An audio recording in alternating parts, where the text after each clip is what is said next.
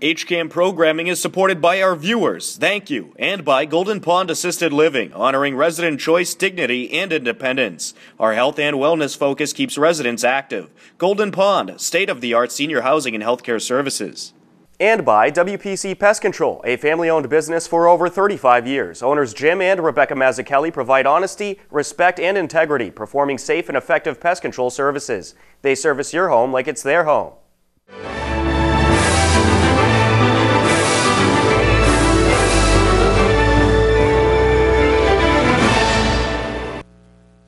Welcome to HCAM News. Tom Nappy at the anchor desk to keep you up to date with everything you need to know about Hopkinton.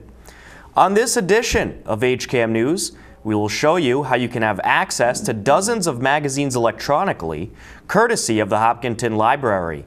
We take you back to Camp Bailout to show you some more scenes from the Firefighters and Emergency Medical Services Summer Camp for Girls, and we will tell you about some great news regarding the Bay State school system. But first, I caught up with Water-Sewer Manager Eric Carty, who filled HCAM News in on what is happening with the DPW and the future of the water tanks in front of Hopkinton Middle School. This is actually the original site of the town's first wells. There's two buildings located here on the property that were dug when the water system was first started in the late 1800s. And this was the first tank. Sorry, this is actually the second tank that was located on the property. There was an original tank over by where the school booster pump station is right now that was established when these wells were developed, and that was the original storage for the downtown area. Was the only area that was serviced by town water. Back then, that's where everything was centralized, and there wasn't enough people on the outskirts of town at that time to extend the water, which they eventually did. So this tank here was built in 1922, steel riveted water tank. This one holds about 320,000 gallons, and for the most part it's in pretty decent shape.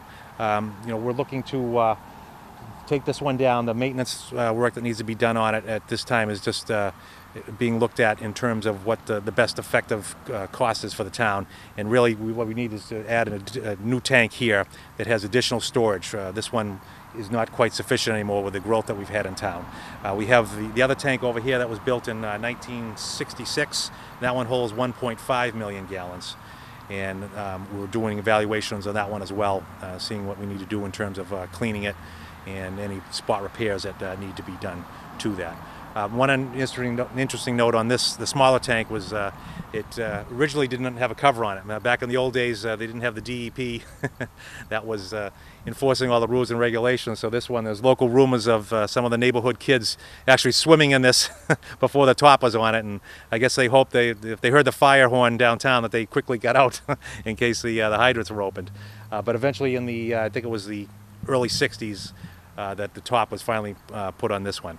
So I understand that some things are going to be happening with these tanks coming up. Can you explain what's going to be happening with them? Sure. Right now we've had money appropriated, and we're having our engineer Weston & Sampson do some modeling and testing on it, and to see what the best procedure for us to go forward with is. And right now the indication is that, like earlier indicated, to take the smaller tank down, use a same height tank. We have another tank location over on West Main Street, and actually our base elevation where we're standing right here is actually 10 feet higher than the elevation on West Main Street.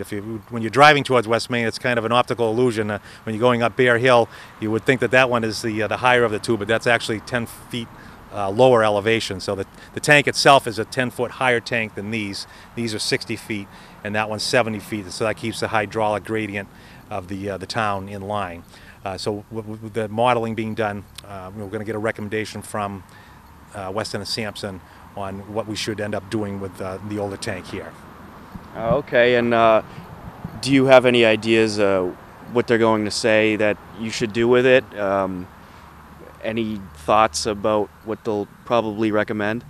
Right now, the preliminary design is going to be for probably just replacing this with a wider tank that gives us more storage, more volume, and that will help us in our maintenance work. Right now we're not really able to take this tank down and offline due to the issues it would cause with pressure, and then also fire support and keeping up with demand. So having a bigger tank right next to it will give us some leeway when we can take one tank offline and be able to do the required maintenance on them. So that's what they're looking at right now. Like I said, they're still early in the study, so something else might come out of it, but that seems to be the way that they're going to be following right now. And I understand it's been a very busy summer for the DPW and Water and Sewer with a lot of construction going on. It has. Yeah, there's construction just all over town, and we've been busy trying to keep up with the demands of doing inspections for the water mains, getting them filled, and then all the other associated work that goes along with the construction, along with now that we're into the high use season, that keeps us busy as well with just our general maintenance work and upkeep of the wells. All right, so how are the water levels right now? Are they doing okay? Right now we're doing okay. We've had just enough rain that's kept us at an okay level. We're starting to see the groundwater levels drop. We had, I think last week or a week and a half ago, we had one little over an inch storm that helped a little bit, but now it's been fairly dry again. So we still ask people to always make sure they're helping to conserve. We try to get the word out there that your lawns really only need 1 inch of water a week to stay green. And if everyone adheres to the watering rules and regulations, which are imposed on us by the DEP, then that will help us make it through the summer without any, hopefully, any significant issues in terms of supply. And of course, there's the water barrels or the rain barrels that you mentioned in a new segment a few months ago. Yeah. Thank you for that plug. We partnered with Western Nurseries, and quite a few people did take advantage of that program, and I know a lot of people are using them, and that helps be able to do your watering of the flowers and other things that are close to the house, and helps save the town's resources for the other daily pertinent needs as well. All right. Well, thanks a lot for the update. All right. Thank you, Tom. Certainly, some very interesting history behind the water tanks at the middle school. It should be interesting to see the changes to come. Hey, Massachusetts, congratulations. This week on our website, hcam.tv, we shared a WalletHub.com study which ranked Massachusetts as having the #1 overall school system in the country. The well-known ranking service used 13 categories to rank all U.S. states and territories. In the study, Mass ranked 2nd overall in school system quality and 1st in school safety. To see more about the study, visit our website, hcam.tv. We now turn our attention to Camp Bailout, an emergency medical services and firefighters camp for girls aged 12 through 19, which doubled the number of participants this summer. HCAM News was on the scene to talk to some of the Camp Bailout students. What's been your favorite activity so far at this camp, and are you having a good time? Well, I'm having a good time, and my favorite activities have been the field trip and rappelling. My favorite was doing the rappelling in the sewer because I never got to go get put down in the sewer, so it was really fun. My favorite is rappelling, and this camp is really fun. You got to take a trip over to Boston. Could you talk about the trip a little bit? What was that like? Well, it was really interesting. It was a lot of fun. I liked going on the boat. Yeah, I like going on the boat and seeing the canines because it was fascinating for them searching the bags without even opening it. She said what I was going to say. So today was propelling. Were you nervous when you were coming down there, or did you feel confident that you would have no problem? Well, I came last year and I did it, and I was a little nervous. I was more nervous from the second story for some reason more than the third story. I was nervous for both of them because I'm scared of heights, so it was like the ground was moving. I was comfortable with it because I just feel like I'm going down a rock wall. All right, now would you do this camp again next year if you could? Yes. Definitely. Yes. How are you girls enjoying the camp so far? You having a good time? Yeah, it's my first time being here, actually. It's my first time, too. Yeah. It's been really fun so far. Yeah, it's really cool. And Sarah. All right, so what's been your favorite activity so far? We'll start over here. Probably going to be rappelling, which happened yesterday. You rappel actually from like this tall building, and then there's a hill up there with a hole in the ground, and they just rappel down there. It was really cool. So. Same thing as her. I like the rappelling. Yep. All right, now would you come back to the camp if you had the chance? Yeah, I would. It's definitely a good experience for a young woman to, like with leadership and realize, like, there's more to, like, you can do more stuff just because you can do more stuff because you're not like a male, So. Yeah, I definitely would because it's been a great experience so far. It's a lot of fun. I think a lot of girls should get into it because it shows what women can do. I agree with her totally. Yeah. What's been your favorite part of the camp so far? What's been your favorite drill? The confined space going into the manhole. It's been a lot of fun because you see what type of rescues they do. Mine is going into Boston, which we did on Wednesday, and like seeing what really goes on, like behind the scenes, kind of like for their drills and like stuff. What are some of the things you've learned in this camp? I've learned that the fire triangle, it's a different word, but that's what we were using that day. And I've learned a lot more throughout the week, and it was a really awesome opportunity to go to this camp. I never knew that there were different kinds of fire hydrants. I always thought there was just one for the same fire, but I didn't know that, so that's something I learned. All right, now would you come back to the camp if you had the opportunity? Yes. Yes, definitely. Yes. Do you have a favorite instructor? Sarah. Sarah. I don't know. I don't know. You like them all, right? Yeah.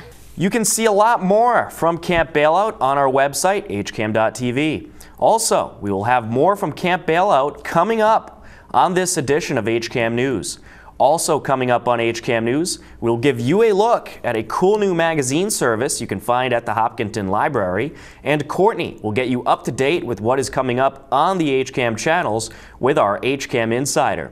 A lot more ahead on HCAM News. Stay tuned. HCAM News is supported by our viewers and by Hopkinton Drug, located in this historic New England town since 1954. They are a multifaceted store dedicated to providing clients with an array of healthcare options. And by Webster First Federal Credit Union, providing financial products with attentive customer service to the local families and businesses of Hopkinton. Visit us at websterfirst.com. Hi, we are the girls from Girl Scout Troop 72969 from Hopkinton. We would like to thank Mr. Trojan for the awesome tour of the HCAM studio. If you are interested in fun and adventurous field trips, we recommend 1. Join a Girl Scout troop. And 2. Visiting HCAM to see how local television is created and produced. We also want to give a shout out to Colello's Supermarket to thank Dale for our Girl Scout troop tour. And for always giving us a space to set up our cookie booth. Welcome back to HCAM News. Recently, the Hopkinton Public Library implemented some new magazine services which allow you to access a number of magazines from your personal computer, smartphone, or tablet. Adult Services Librarian Heather Backman explains. I'm Heather. I'm the Adult Services Librarian at the Hopkinton Library, and we've just introduced 2 new ways that you can get magazines from the library on your phone or your tablet or your computer to read at home or wherever you happen to be. This is especially great because we don't actually let people take the most recent copy of a magazine home from the building. They're too much in demand. So this way you can get the most recent edition of any magazine that we carry electronically. And we have 2 ways to get these. The first way is called Zinio Magazine. So if you start at our webpage, which is hopkintonlibrary.org, you want to click on Books, Audio, Digital, and then you want to click on Digital Books and Audio Catalog. And if you scroll down the page a little bit, you'll see Zinio Magazines under Online Magazines for Digital Devices. And you can go in. You'll need your library card to create a new account. Once you've created an account, you can just log in.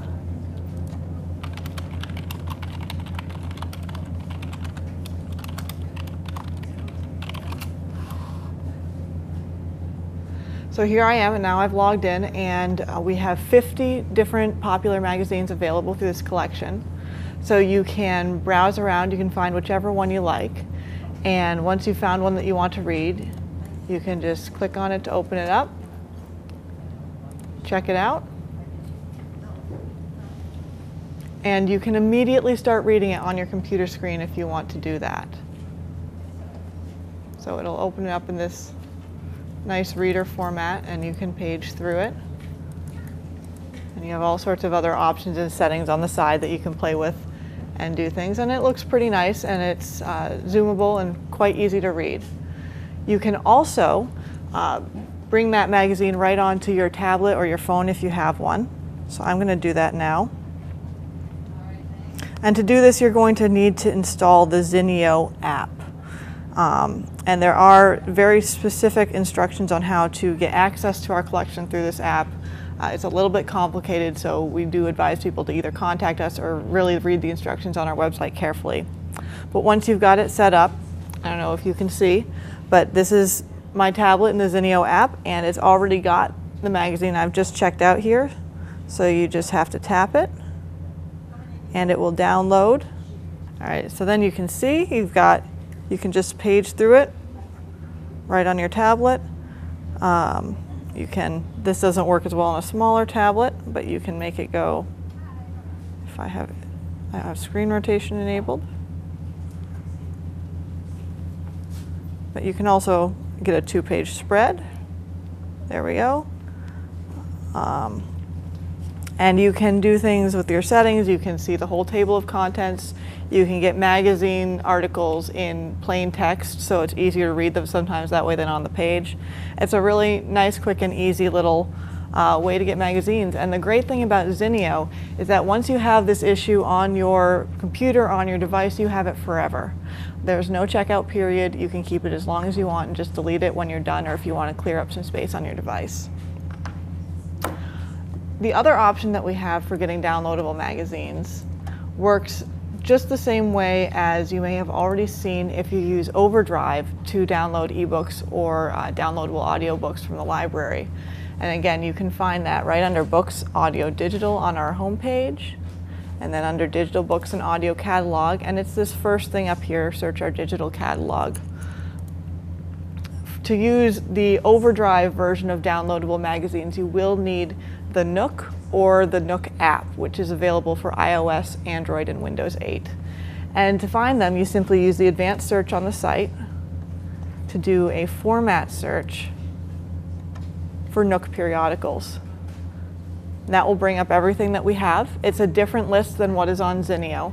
And unlike Zinio, these do have checkout periods. So you'll have a certain amount of time to read them, then they will get returned automatically, just like anything else that you would check out through Overdrive.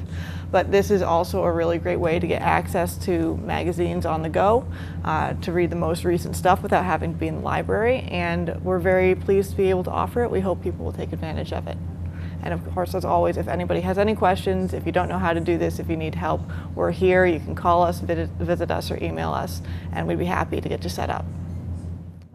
Earlier in the newscast, we heard from a few students who attended Camp Bailout in Ashland. Hopkinton firefighter Sarah Jordan, one of the instructors for the camp, was kind enough to talk to us about some of the drills she showed the students. She was joined by former participant of Camp Bailout and now member of the Fire Explorers program, Carly Flown. Water on it. One of these hose lines, this size will put out 125 gallons a minute. So you're draining in about 3 minutes, you're out of water. So that's why it's really important.